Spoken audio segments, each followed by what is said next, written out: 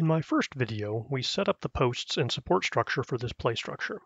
In this video, I'll show you how I installed the flooring and corner braces.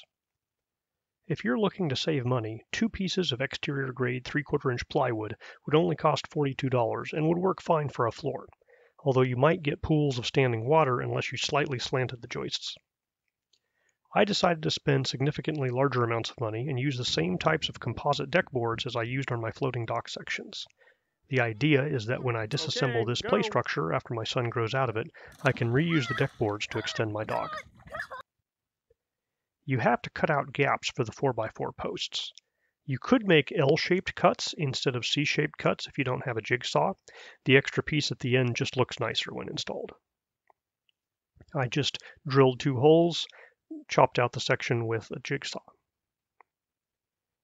Keep in mind you'll need a bit of scrap under the cutout to provide structural support for this little section.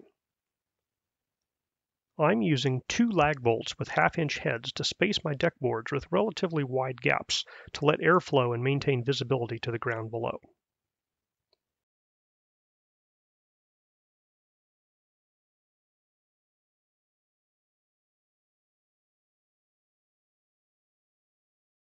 If you have a helper, removing staples and tags is a great job for them. Once you have 3 or 4 deck boards in place using a ladder, you can just throw the rest up and gradually expand the size of the existing platform. Because we are using dimensional lumber and deck boards, the only time you need to cut a deck board is when going around a tree. I generally try to keep these cuts square and end them on joists, but every so often having a jigsaw allows you to avoid a large gap by going around a tree. Unless you can lay out all the boards before screwing any down and adjust the gaps all at once, you will have one gap that is different. I like to work from both sides so that this gap occurs in the middle. If you have a table saw, you can rip one board to exactly the right size. But for this application, I just spread out a few boards around the tree to add a few extra large gaps that I could blame on the tree. Gap? What gap? The kids don't care. Some deck boards are slightly longer than others, so it will be impossible to line up both ends of the deck boards perfectly. You either have to live with that, or have a circular saw to cut the ends off flush after we finish. If you have a circular saw, use a piece of 2x4 or a guide clamped or screwed down to cut the ends of all your deck boards flush for a more polished look. If you have built your platform around a tree, you could just drive a lag bolt from one of the cross joists into the tree to keep it very steady.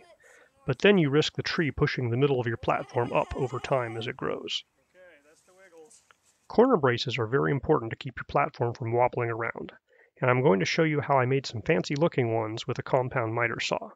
If you don't have a compound miter saw, you can make simple ones much easier, and the general concept is the same. First, you need to figure out how long to make them. The trade-off here is how much you want to restrict movement under the play structure. The other option is to enclose the bottom of your structure with plywood walls. I made relatively small corner braces that go between the first and second inner joists. It's hard to beat a chop saw or miter saw for making 45-degree cuts, but if you have a carpenter speed square and a circular saw or even a hand saw, you can get the same results. I marked all of the posts at the same height so that each corner brace would be mounted at the same level. I cut more braces using the first one to get them all the same length.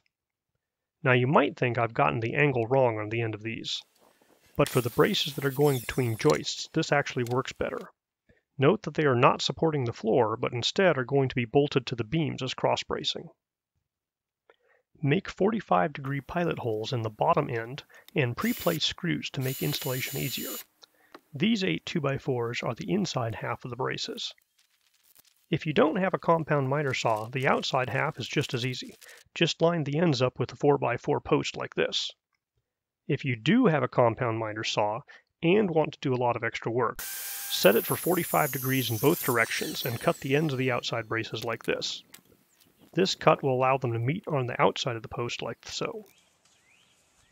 It can be difficult to get a compound cut like this the exact right length.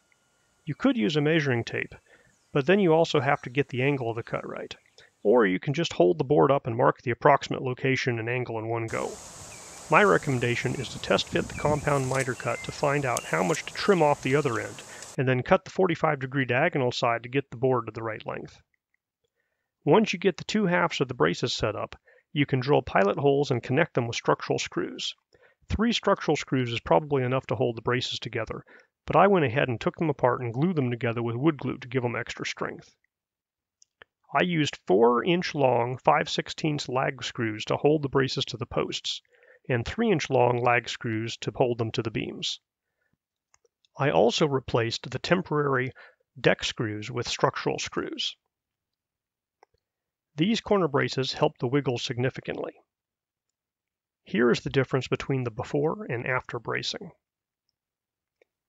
Once you have the decking and braces on, the play structure can be used, and if you are lucky enough to have other trees nearby, you can use them as attachment points for other interesting play items, such as a zip line or this slackline obstacle course that I'm mostly using for the rope ladder. As you can see, we still need some railings and an easier to use ladder, which might be the subject of a third video.